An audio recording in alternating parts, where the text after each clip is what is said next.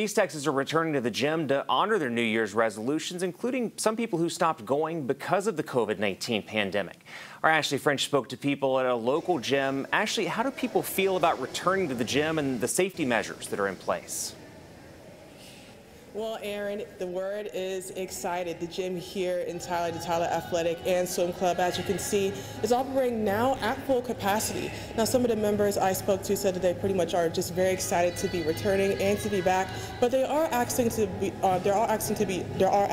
follow COVID-19 safety protocols as COVID cases surge.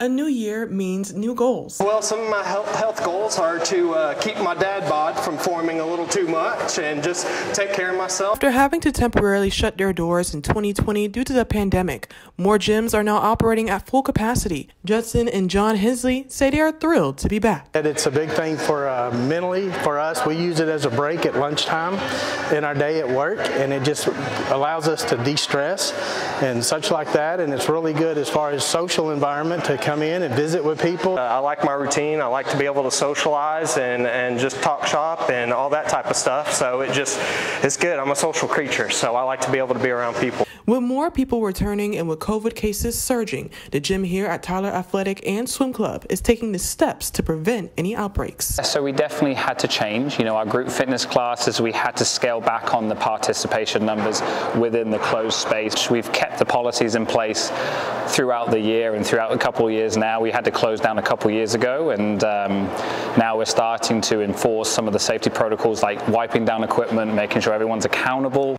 Lowe tells me after 2 years of his gym having these protocols in place, he's fortunate that everyone continues to remain safe and healthy. Everyone is so accommodating, and everyone is keeping and maintaining their own comfortable distance, and it keeps the gym thriving.